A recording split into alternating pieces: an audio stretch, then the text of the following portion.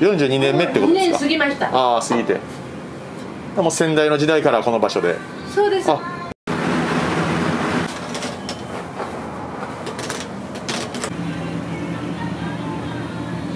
すごいちっちゃい道だった。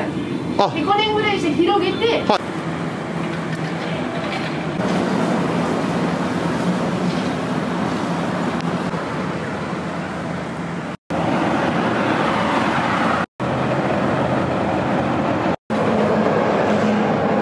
出前やめられない。おはようございます。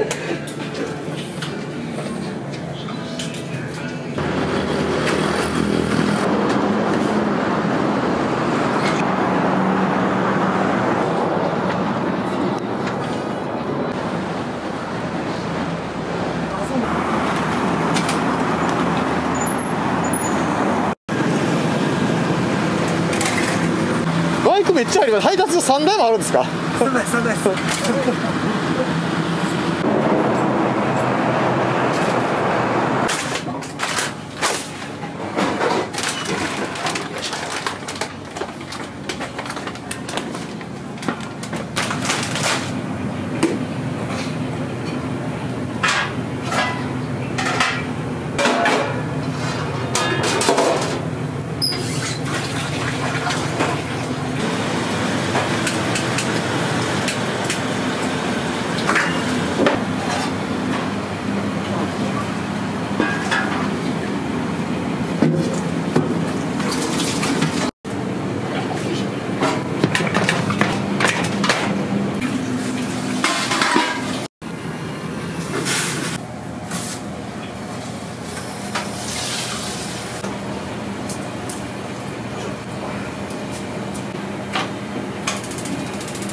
今のところ2店舗なんで、はい。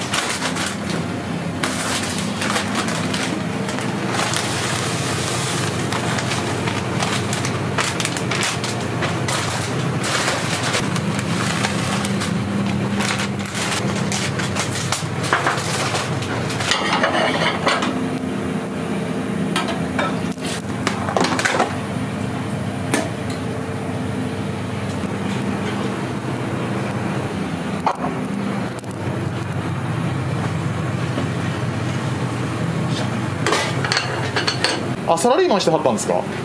そうです。ここに高校卒業して5年おって、はい。でそこから7年間サラリーマンして、で先代が引退するっていうので、あ、そうです。なんたら食堂っていうのあるじゃないですか。はい。なんかほんまあれのなんかもう一番初期みたいなね。そうです。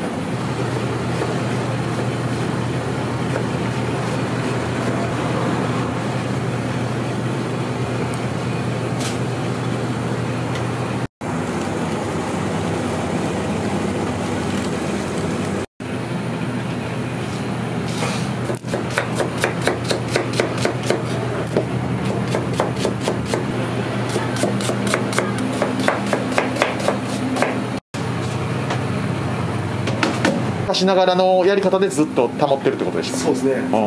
お弁当の配達もやられてるんですね。そうです。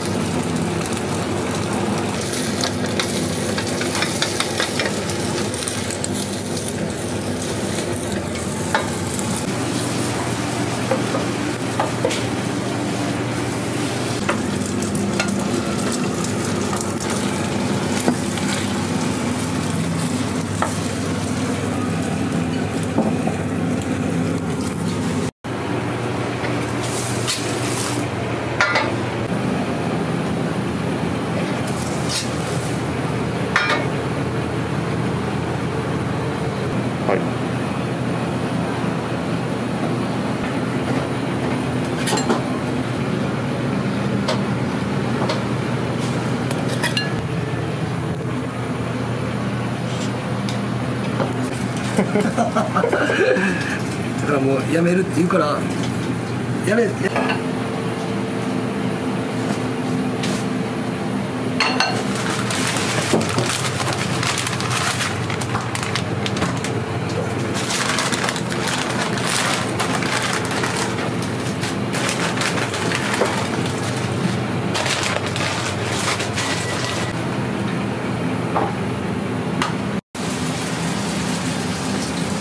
ほんまにみんながおって仕事しながら飯食えたらいいかなぐらいな感じで。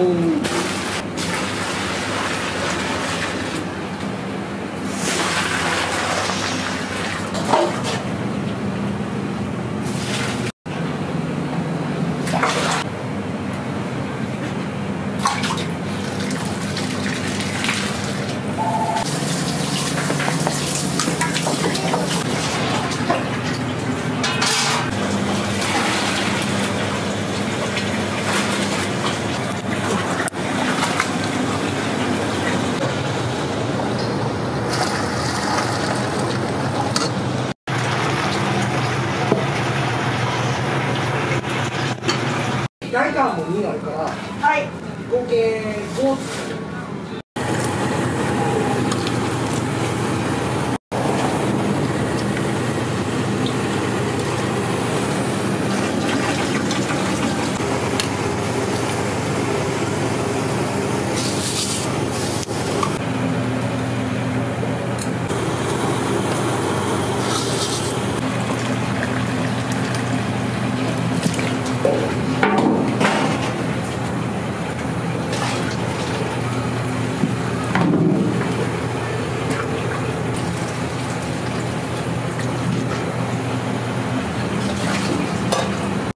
開始と白だしもあって、はい、うちはもうこれだけしか開始使わないんですよ。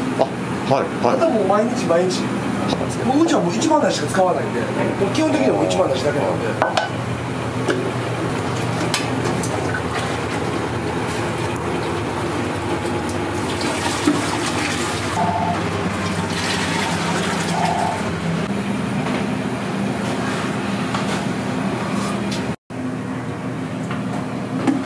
こういうの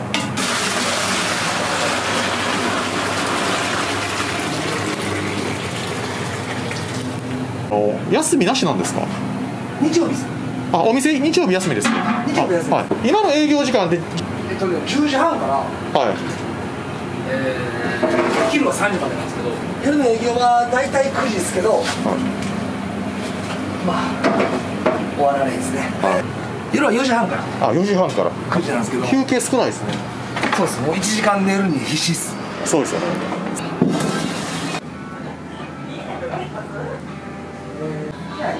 はい、何を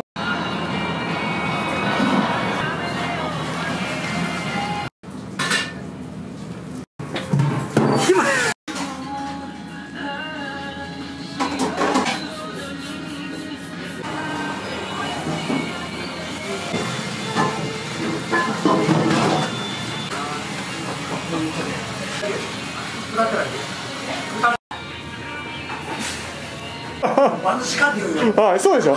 讃岐路っていう馬がいてるかなと思いましたけど。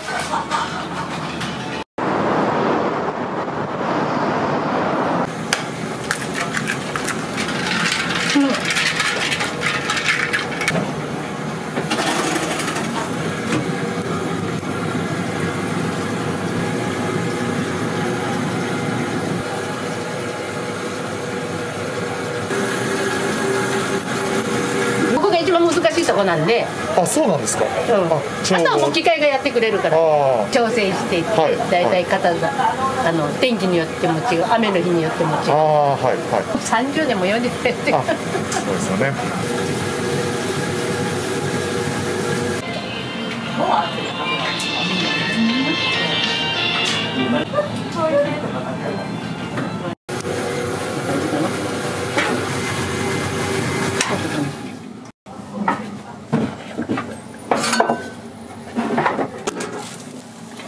豪太の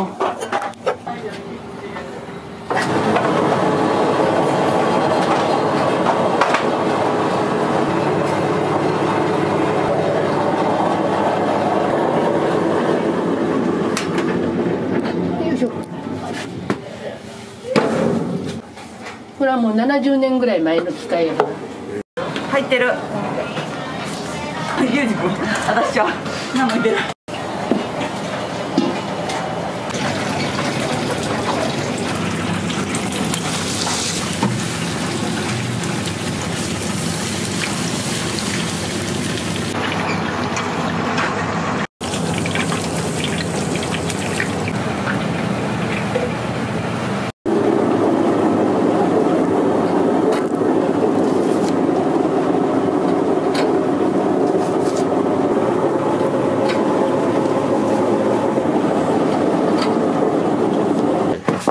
これは向こうに渡さなくて。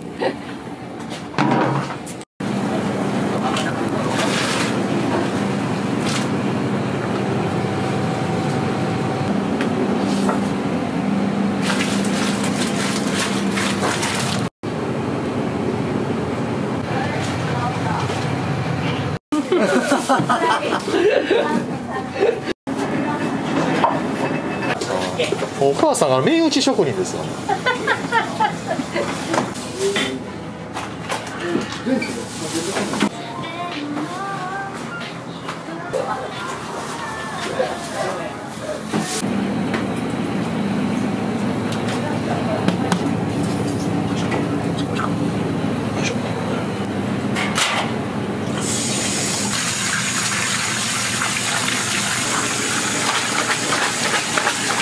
これ塩水で作ってるんで、塩水を取らんと。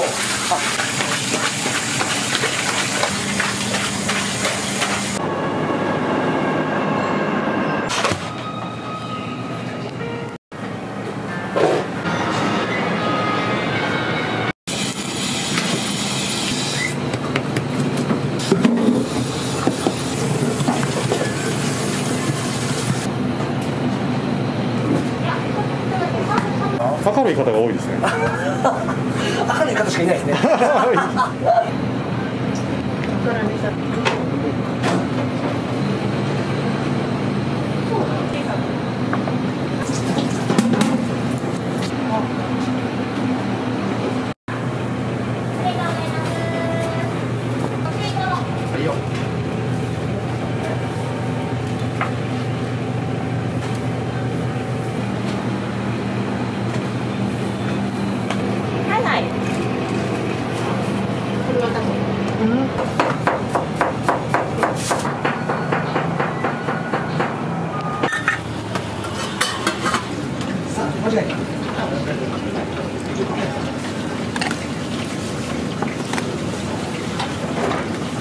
すごいですね。それ冷蔵庫になってるんですか。冷蔵庫です。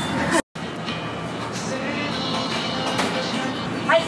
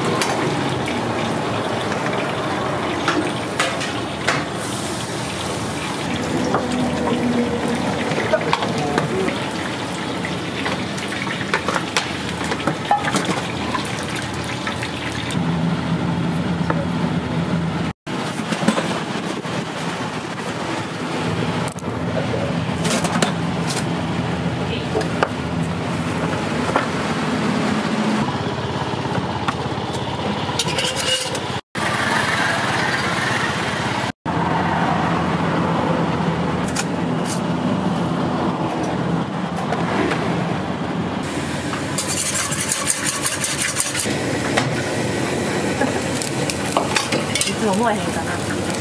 いや、本当すごいですよね。燃えへんかな。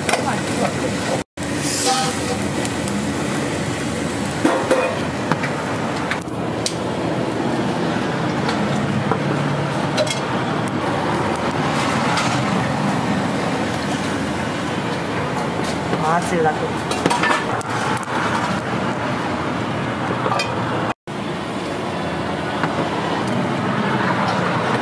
はい、OK です。OK です。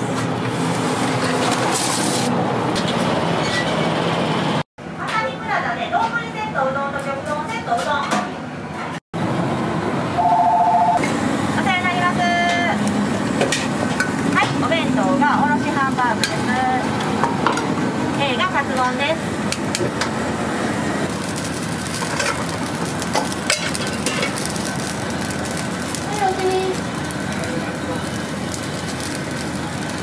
ありがとうございます。780円です。ありがとうございます。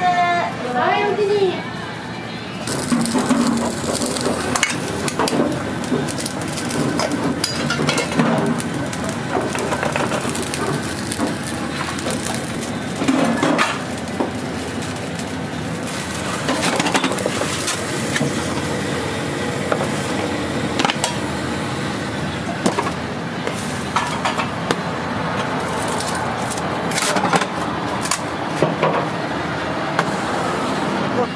コメント本命なしでいこ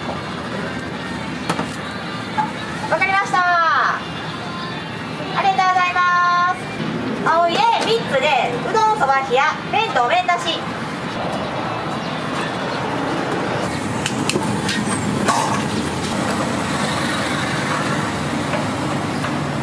青いいくわ。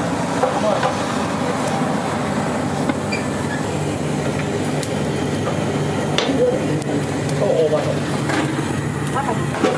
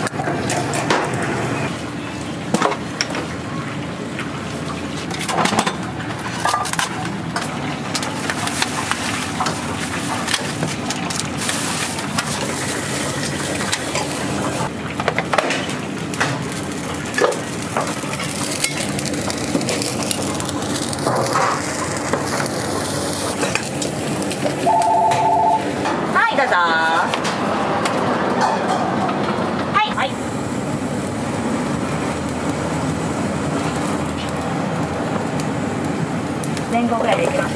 はい。はい、じゃあさっきの1つとこの3つで領収書でいけます。わかりました。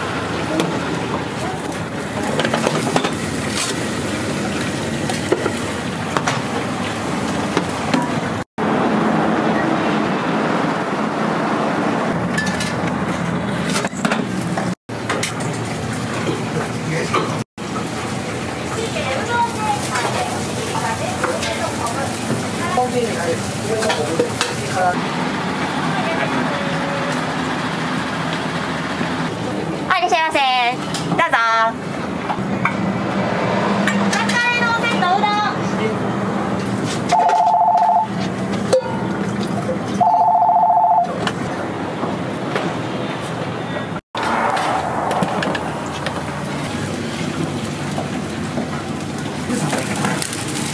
出前でうどんをうどんっていう。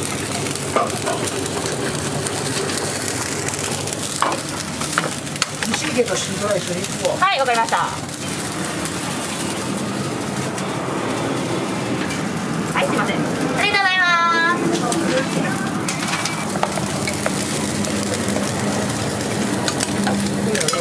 さっきやるぜも。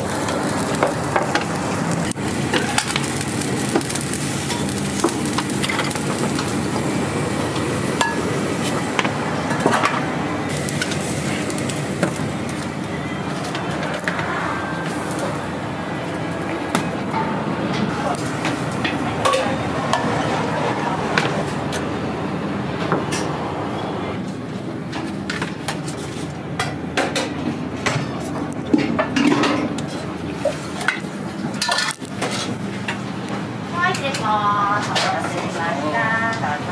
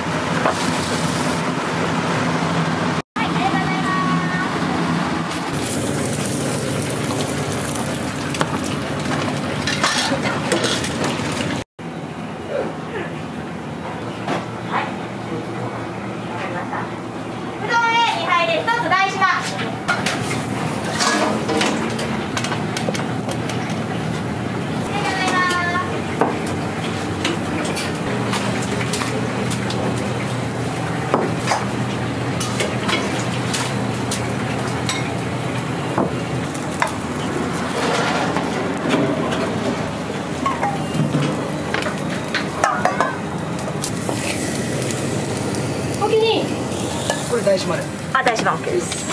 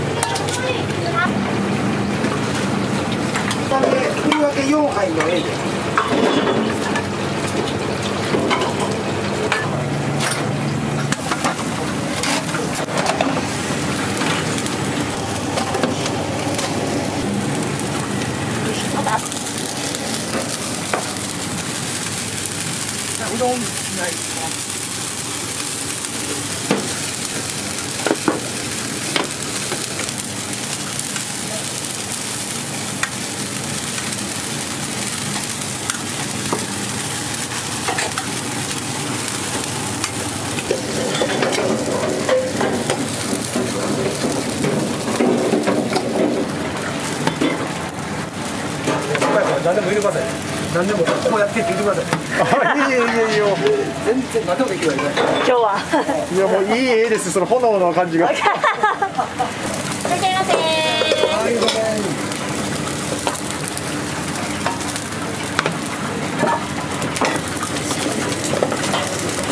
出ます。弁当。はいよ。弁当。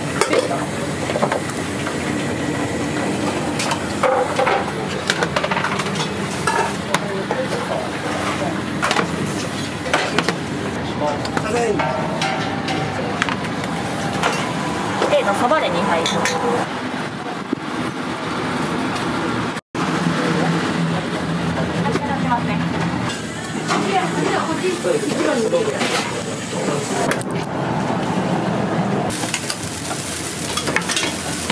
から肉うどん行ってウーターと天丼うどんへ。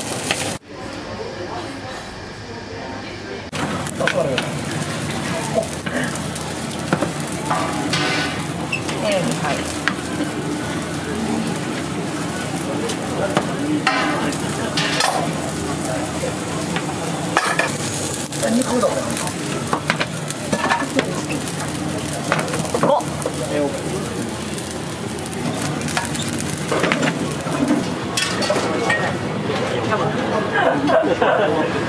温かいそばで。そうです。油さん、コーヒーのとこ。うどんへ13種類します。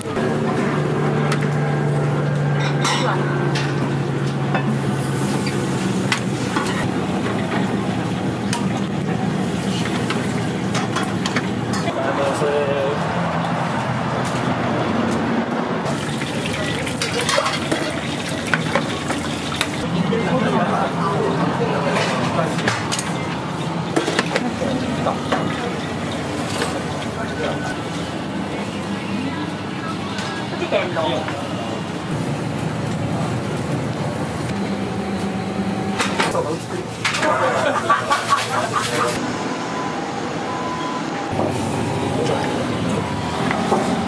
あ、どうしたらいけないですか。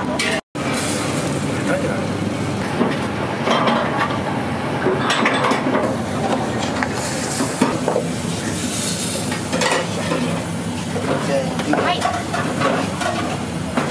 はい、大丈夫です。はい。合ってました。大丈夫です。ありがとうございます。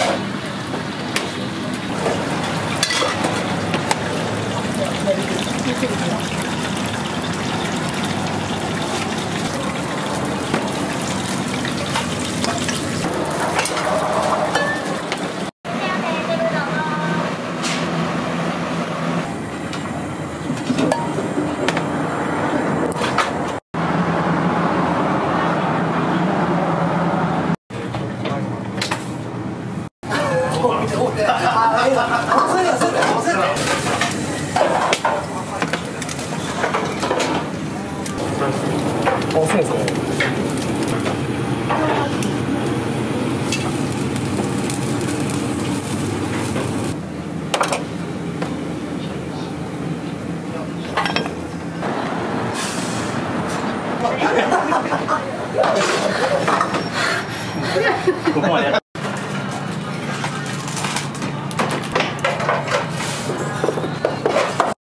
っこいい。あ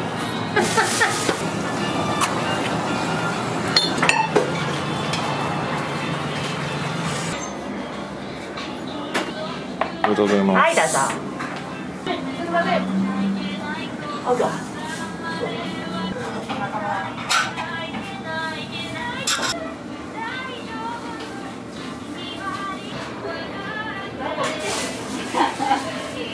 2階の端やったらええと思うんやけど、一番全部それでやろうか、明日ともらう。あれですか、1ぐらいする。12時に家出て、